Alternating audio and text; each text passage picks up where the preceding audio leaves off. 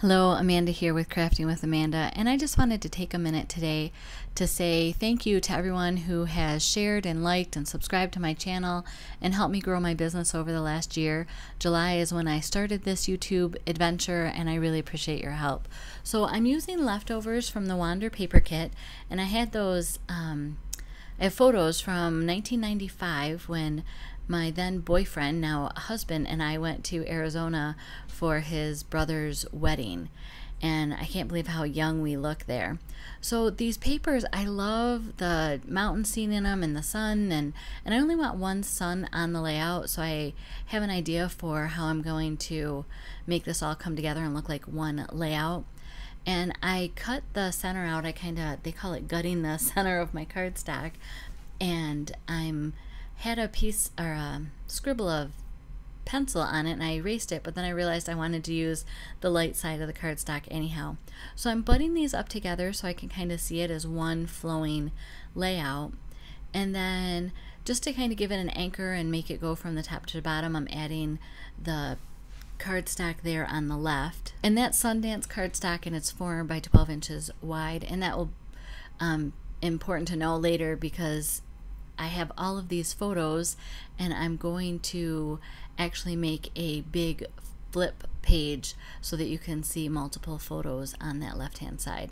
So I went ahead and cut the center out of the left hand page, and now I'm just adhering down, and I almost forgot that I wanted to have this bumped to the right side so that it's one continuous from left to right, but I did remember before I glued it down, so yay.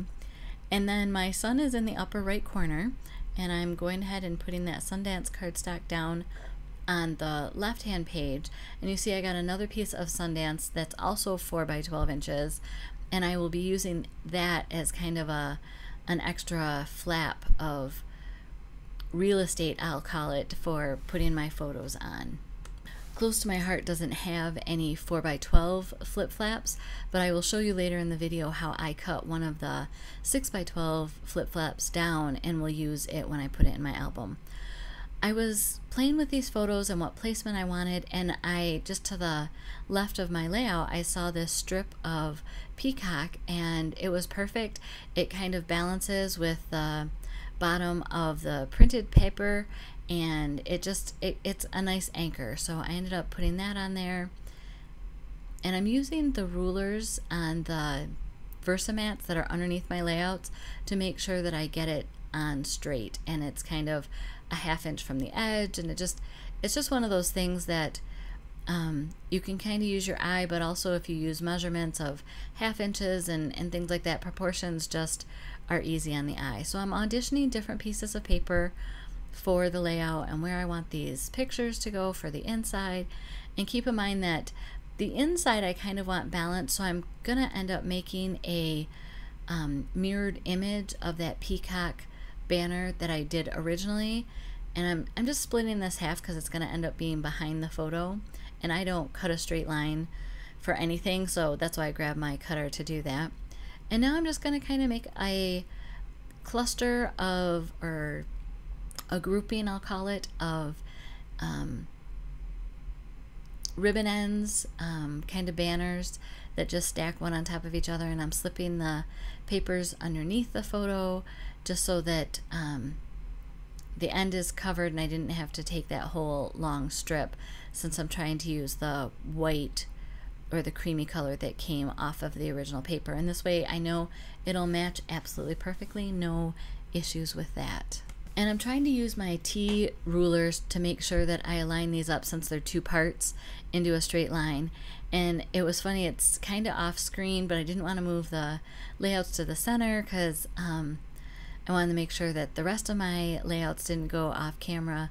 So that's kind of why I was playing with that over there. So I'm just gluing down some of these as we go, and I'm going to cut my little banner end at the bottom of this and tuck it in on the right hand part of the inside flap, and then I'm going to use the rest of this for the top of the page. And I didn't have enough that was just the plain creamy color, so I went ahead and grabbed the other piece that I had cut off one of the other pages for the background and just added that to the top there. So we're kind of getting some balance, and now I can put some photos on the front that's actually going to appear to be the front of the layout. And it's not the same color, but it's the same layout, it's the same style with the banner going underneath the photo. And again, that just gives some uniformity to the page. I've really enjoyed this Wander paper. I have so many photos from Grand Canyon. We've only been there twice, but it's just breathtaking. So I have all these photos, and they work so well for it. This is one of the frames, and I cut it apart to kind of just bring that glacier paper to both sides, because I have the glacier in the background of the Grand Canyon emblem. And I do have a video, the first layout that I do a little Cricut tutorial on how I made that 3 colors. So I will put that link up here kind of above the sun on the screen if you want to check out how to make the Grand Canyon patch with 3 colors using contour. So I'm just going through, I bought the workshop for the Wander paper, and it had so many icons and images that it was just somewhat overwhelming, but so much fun to just pull and, oh, this will work, this one, we're not camping, but we can have a water bottle, because we absolutely had a water bottle that day. And it was just a lot of fun pulling all the different papers and images and words and arrows.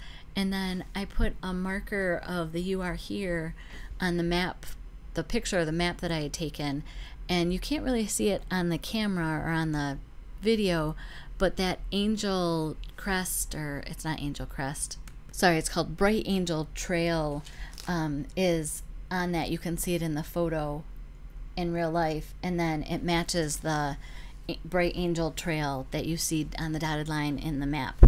So I'm just looking at some of these. I love the little cactus. I thought about cutting out some cactus on the Cricut for this layout and decided not to. I was going to use kind of the sparse pine trees, and I was trying to figure out a way to add an arrow to highlight that Bright Angel Trail, and instead I used another location spot. This is how I cut the page protector apart, not the page protector, the flip flap. And on the original flip flap, it's 6 by 8, and you can see that it has like a 1/2 inch that's longer on one side than the other. So I need to cut that off on this, and I just had an old Cuttlebug cutting mat or plate, so I'm using that kind of to protect so I don't cut through both parts of the page protector. And I'm just using a metal ruler and an X-Acto knife, or a blade, a utility blade really. And I went off a little bit, so I'm just fixing that with my scissors here, and then I'll cut the bottom of it, and then you just remove that one side of the page protector. And what that does for you is it gives you a space to put your double-sided like red score tape, and then you can use that just as you would normally use any flip flap. By, if you put it on your layout, great. I'm going to put mine on top of my page protector. And I cut this down. You need it to be a 1/2 inch longer, or wider I should say, than the size you want, to give you that 1/2 inch to fold back. And if you just, it's a little tricky to fold it the first time, but after you get it folded once, you can use a bone folder to really give it a tight crease. And now I'm just showing you some of the embellishment pieces that I used. Some came from the workshop, the die cut, some came from the sticker sheet. The 2 Picture My Life cards there on the left on the inside are actually from old paper packs. I couldn't even tell you which set they came with, but they worked. They had the glacier, they had the right colors, which is perfect. That's one of the things I love about Close to My Heart, is you can go back and pull things from 6, 8, 10 years ago and the colors still match. So I didn't want to do any of my journaling on this because I'm going to talk about our trip to Arizona and flying on a red eye, and how that made life interesting because we were both young and didn't have many vacation days left. So I didn't include that on, but I will be adding journaling. And then I felt like there was kind of some sparse areas, and so I'm adding these crosses or star kind of. To me, they almost look like pixie dust in a sense, and I'm just adding different colors from the sticker sheet. I ended up using all the rest of them on this layout, and I really like it.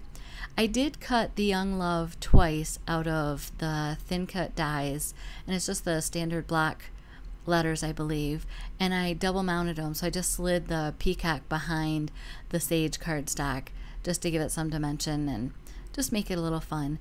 And I will also be putting the photo of my husband in a flip flap so that you can see his goofy photo underneath and not and it's not there on the page. So here's a close-up of the left page, open and shut, and then the right page, and I hope you guys have a great day, and thanks for all your support. Bye now.